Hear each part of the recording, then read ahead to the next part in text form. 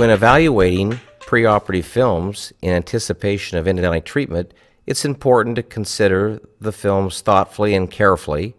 In this instance, you can begin to plan, in other words, start with the end in mind, and it would be wise in this case if we could remove the clinical crown, which is a porcelain fused to metal restorative, because that will shorten the tooth and oftentimes will allow us to work with shorter instruments, which is an advantage. The treatment sequence is pretty much what I've taught since the 70s, but we want to secure the coronal 2/3 of the canal with 10 and 15 hand files. If, in fact, there is a glide path, we can shape this region with a couple instruments. In this case, the Shaper 1 and the Shaper 2 from the ProTaper nickel titanium system. With the upper 2/3 adequately pre-enlarged, and in the presence of a viscous chelator, we can scout the rest of the canal.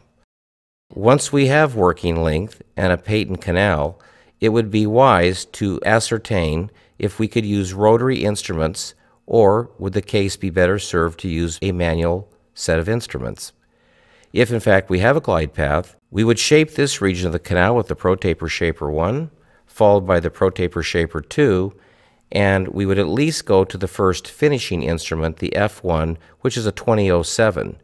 Other cases may require larger finishers to more adequately prepare the apical 1/3, but this would represent the simplest way of using ProTaper, because in many posterior teeth, it really is as simple as 3 instruments to get the final shape.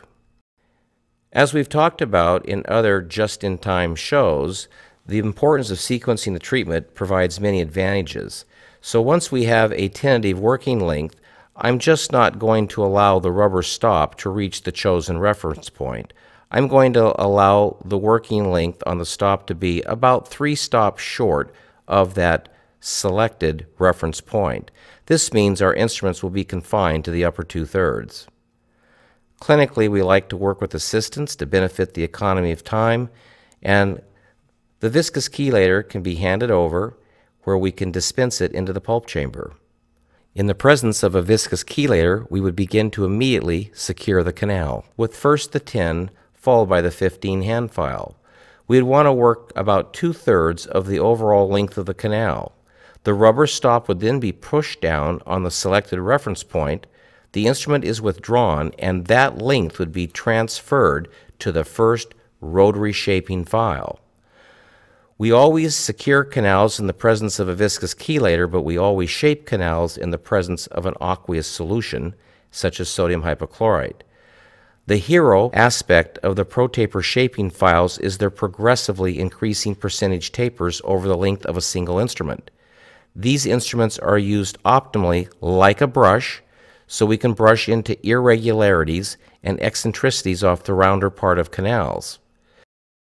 By brushing and creating lateral space, this allows the instrument to move progressively deeper into the canal. After every rotary file, irrigate, recapitulate with the 10 file, and re-irrigate to liberate that debris. Working with the assistant, we can load up the Shaper 2, and you can see how we just did that.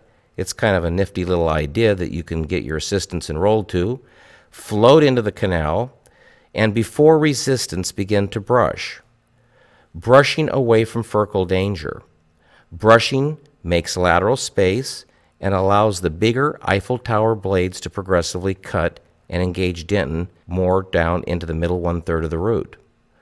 Again, once the rubber stop has reached the reference point, our work is done and we have optimally pre-enlarged the coronal 2/3 of the canal. Notice all the debris in the pulp chamber. So the reminder is, after every rotary, irrigate, recapitulate with the 10 file to make sure you always have the glide path, and then break up debris, move it into solution, and then re-irrigate to liberate that debris. Since we've never been in the apical 1/3, we want to put in a viscous chelator, and through a little bit of effort, we'll carry first a 10 and then a 15 to length. Once we have a known working length and a patent canal, we check the glide path. And recall, when we check for the glide path, we never reciprocate the handle of the instrument. We just see if the instrument will slip and slide and glide over a range of 3 to 5 millimeters. Even checking the glide path can create dental debris, so it's good to recapitulate and re-irrigate to make sure there's a preferable pilot hole for the tip of that rotary instrument to follow.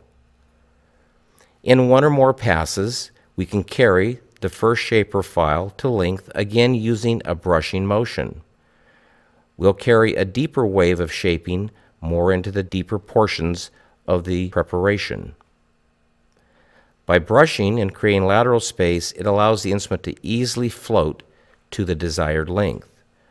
When the desired length has been achieved, remove the instrument, irrigate, recapitulate with the tin file, check patency, deliberately, do it frequently, and then re-irrigate.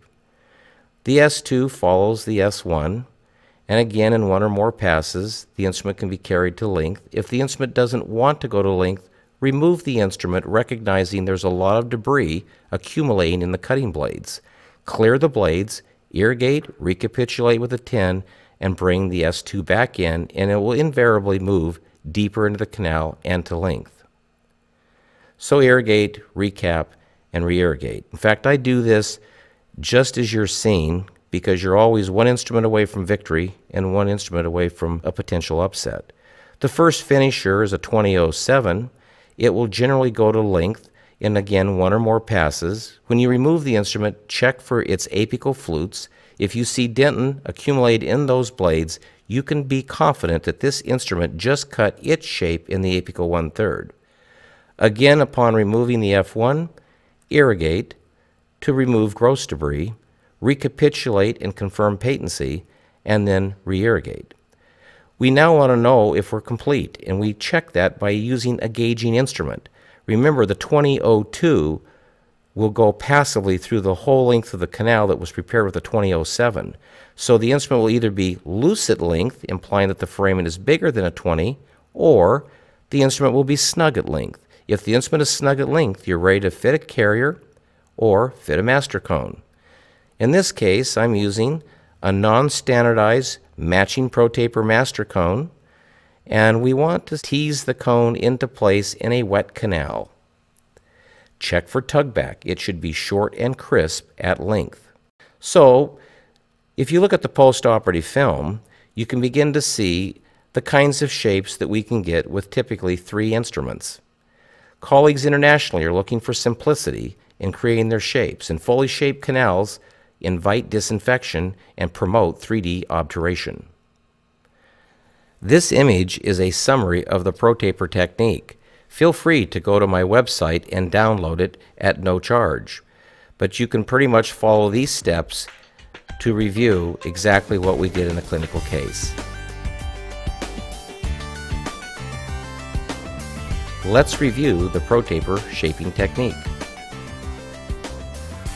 I want to re-emphasize the importance of sequencing the preparation.